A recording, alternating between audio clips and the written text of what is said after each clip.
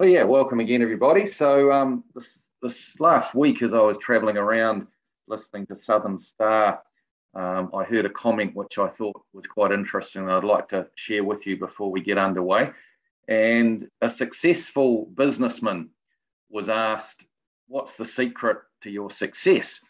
And the reply that he gave was three words, and the three words were "and then some." And then some.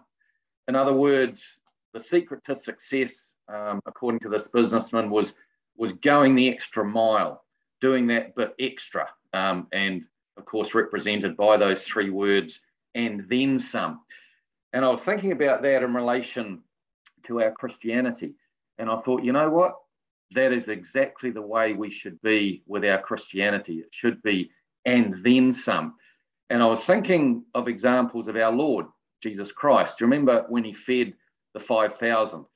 And he started off with 5 loaves, 2 fish, and he got 12 baskets of fragments. And then he fed 4,000, and he had 7 loaves and a few fish, and they got 7 baskets of fragments. And I don't know if you've ever thought about it. Why have a whole lot left over? You know, Jesus, in accordance with his Father's will, had the Spirit of God without measure. God is the greatest mathematician ever. He knew how many people there were. He knew the volume of their stomach. He knew how much he could provide to fill their stomach, to make them full. But there were still 12 baskets of leftovers and 7 baskets of leftovers. And maybe, possibly, they got distributed to the people as they left for later. We're not actually told that. Certainly wouldn't have been given to the pigs because it was illegal for the Jews to farm pigs, and wouldn't have been given to the dogs because dogs weren't pets in those days. They were regarded as vermin effectively. And you think about, why did God get this maths wrong? Why all these fragments? And I think one of the reasons is that God is demonstrating he is this and then some God. And I also thought of that scripture in Luke 6:38, which says, "Give, and good measure will be given to you, pressed down, shaken together, and running over. It will be given into your bosom. For the same measure that you measure, it will be measured back to you." So again, here, there is this idea of, well, if you give, God won't just give in accordance to what you give. He will actually give pressed down, shaken together, and flowing over. And it reminded me, remember John McIver telling me when he was managing the IHC farm, and they would produce vegetables and crops that they would sell. And whenever anyone came to buy product, he would always add a bit more. And this, of course, was John's way of being this type of person, giving more than he took. And in Christianity, we must not be a minimalist. Minimalists do just the least possible to get by. It's like passing school C. You don't really want to flunk, but you don't want to study, so you do just enough to get 50%, you pass, yay, I can go away and say I passed. Well, as Christians, we're to be like our Lord. We're to be giving so much so that there is just so much left over as well. And there's a couple of scriptures in the book of Revelation that I'll read to you now. Revelation 12, verse 17.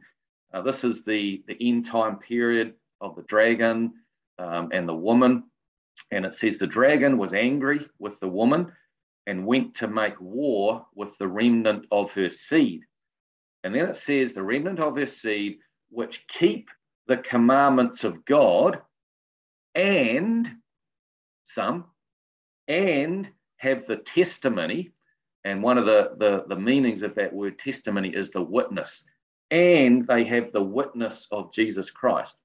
So again, here's people in that time, the seed of the woman, they'll be believing Jews. They don't just keep the commandments, they have and some. They also have the witness of Jesus Christ. And in Revelation 14, verse 12, it says, here is the patience of the saints. Here are they that keep the commandments of God and the faith of Jesus Christ. So again, in this end time period, when the persecution will be rife, when the beast will be in control, these saints don't just keep the commandments, they have and some. They have the faith of Jesus Christ. So as we come before our Lord this morning, in a moment, we're going to be praising our God. We're going to be worshiping our God. Some of you hopefully will be offering a prayer of thanks or intercession to the Lord, and then we're going to be hearing from his word. Let's just focus on that, the type of people we should be, and some people. The people who aren't just Christians in a minimalist sort of way, keeping the commandments, doing what we hope will just be enough to scrape through to the favor of God, but rather like our Lord, are people who are actually so giving and so expressing of ourselves to the Lord that there is just baskets of fragments left over.